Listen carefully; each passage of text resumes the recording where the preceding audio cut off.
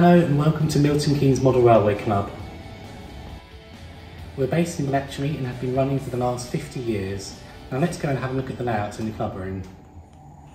Here in the club room we have layouts in N, O and O scale, and we'll show you more of them soon, as well as a test track which can accommodate all the major gauges. We currently have over 60 members and meet twice a week on Tuesday and Friday nights, although club members have 24/7 access to the club room. Here we have Barnes Junction, which has N gauge, O gauge and O gauge track in both 2 and 3 rail, and also the capability for Hornby live steam. We'll show you the scales now. Here we have the N gauge track, which can also double up as 009. We have the O, which also has 3 rail to provision for Hornby 00. With another 00 now, we have the 2 coarse O scale, which can have 2 rail or 3 rail, with older ones generally, a more modern O gauge track as well.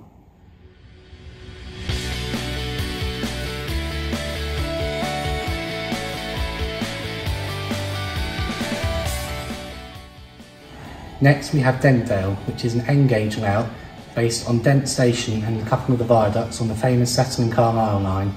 This layout isn't actually owned by the club, it is owned by 2 of the members, but often goes to exhibitions and represents the club. We also have another N gauge layout, Brinklow, which is based on the Trent Valley part of the West Coast Main Line, with Brinklow Station, which closed in 1957. Brinklow has the capability of DC and DCC, whereas Dentdale is only DC.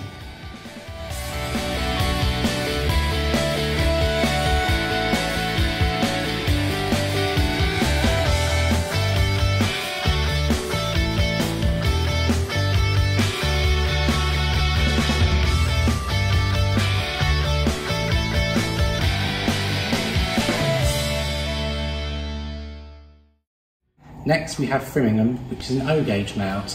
As you can see, this layout is still under construction. It's a DCC end-to-end layout with also the capability to operate on DC as well.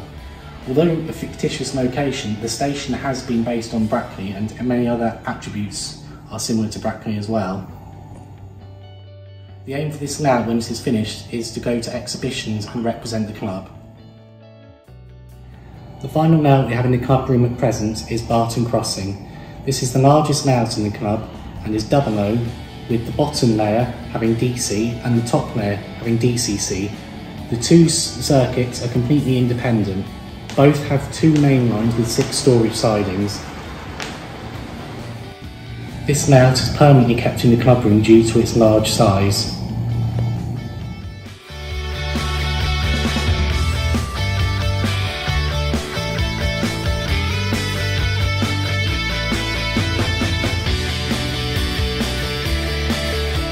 Over here we have the club's workstation, where members are welcome to work on projects either for personal use or for the club's layouts.